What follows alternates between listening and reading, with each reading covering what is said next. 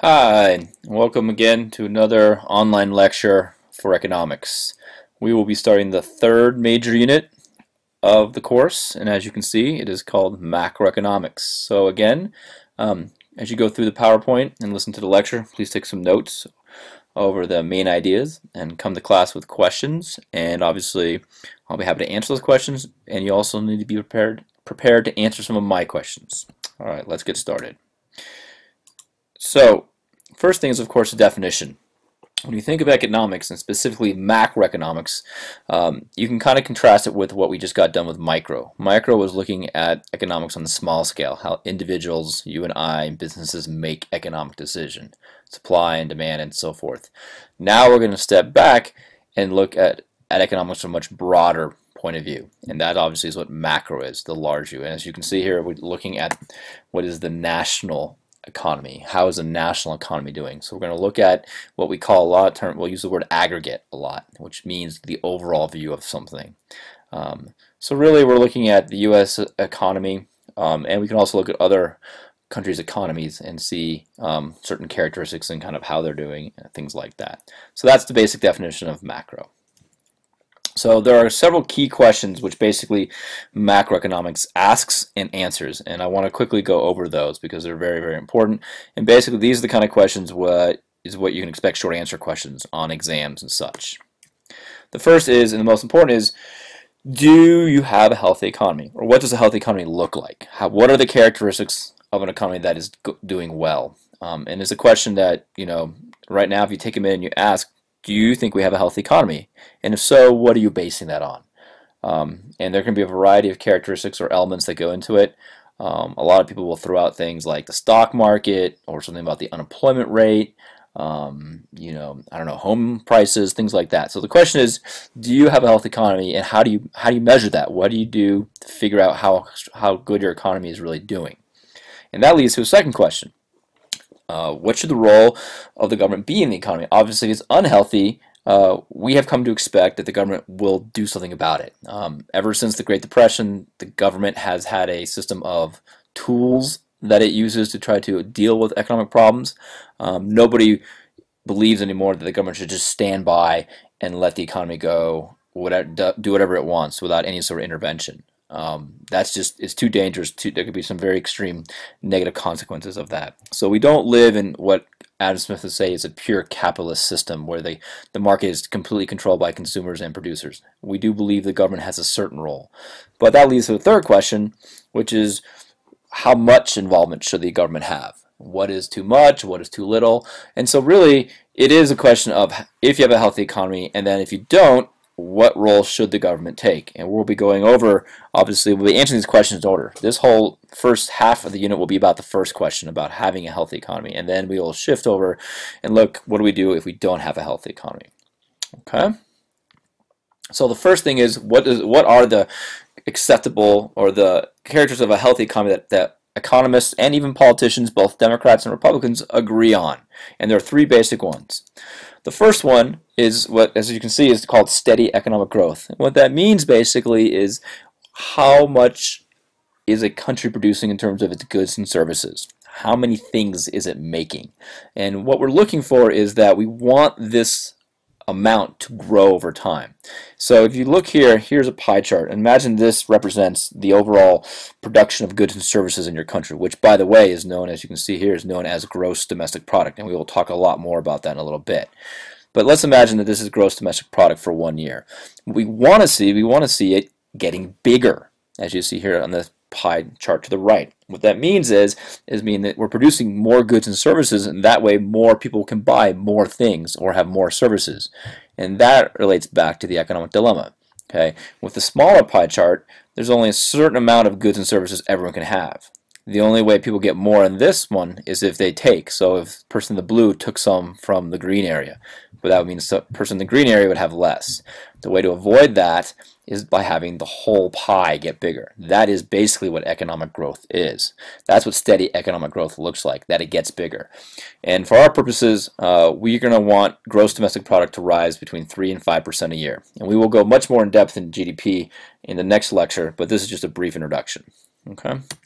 The second characteristic of a healthy economy is low unemployment rate. Obviously, it is kind of common sense. It's logical if you think about it that we want people to have jobs. We want people to have work.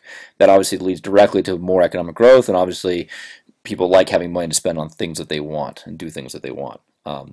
Just a few quick clarifications here. Right now, one thing, it does not mean full employment, which some people would infer it as being zero unemployment. So that's never possible in an economy, and we don't expect that. As you can see here, if we have an unemployment rate of less than 6%, we consider that to be acceptable. Just to be clear, when we talk about unemployment, we always are talking about the number of people unemployed versus talking about people employed. So try to keep that straight and just focus on the unemployment. Okay. The third one is stable aggregate prices.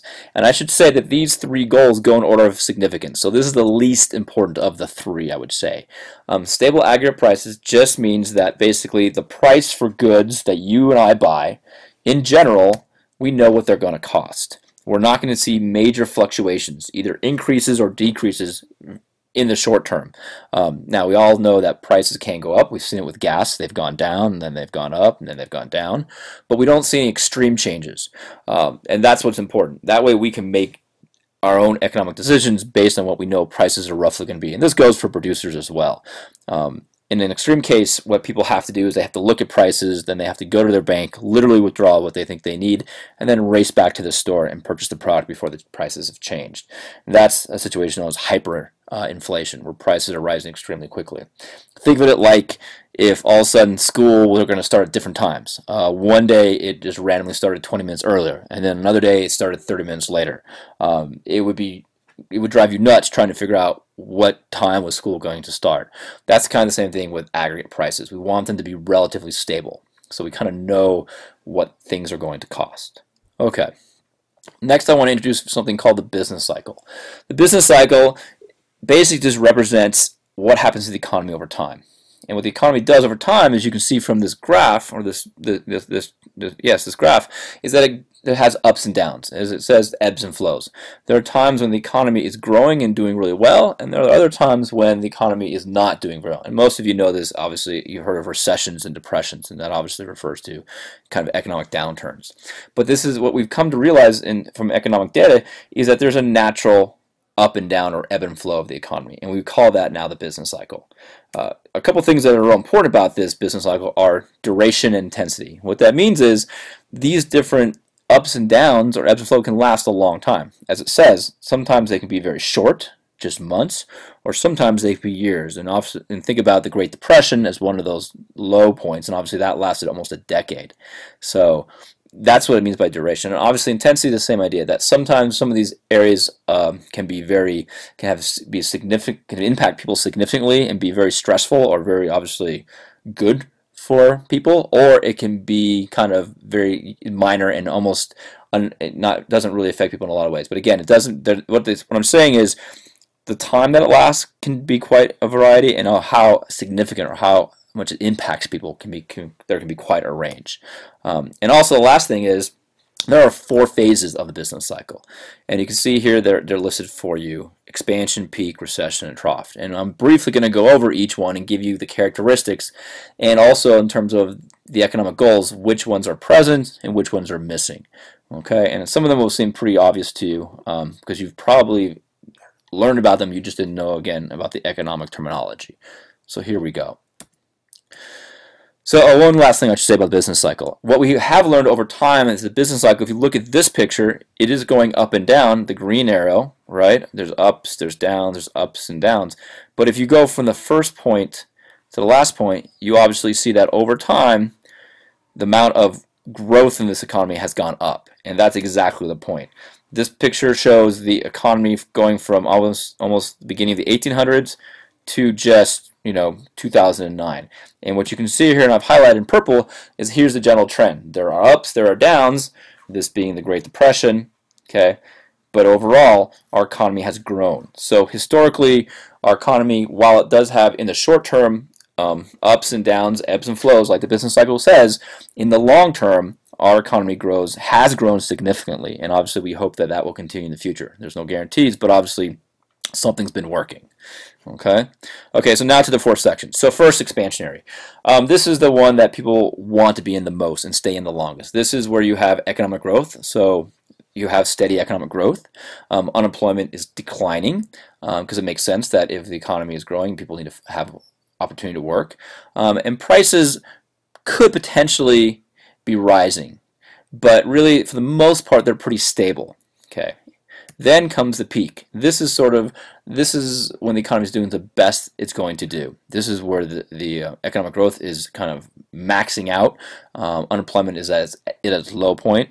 All the factors of production are being used as much as they can. But what you're really starting to run into here is inflation, because there's just no more resources to buy. There's no more people to hire, and so now it just becomes about a bidding war between who wants what product or what employee. So really, as you get to the peak, you start having the problems of inflation. And just like anything, you only know you're at the peak or your best performance when you start declining. It's like if you went for a sprint and you were running and you're running as fast as you could. You only would realize that you've gotten your maximum speed when you start slowing down. So it's hard to know you're at the peak until you've passed it. That's followed by a word that most of you are comfortable with called a recession. And it is exactly what it says. Now you have the economic growth declining. You have unemployment rising.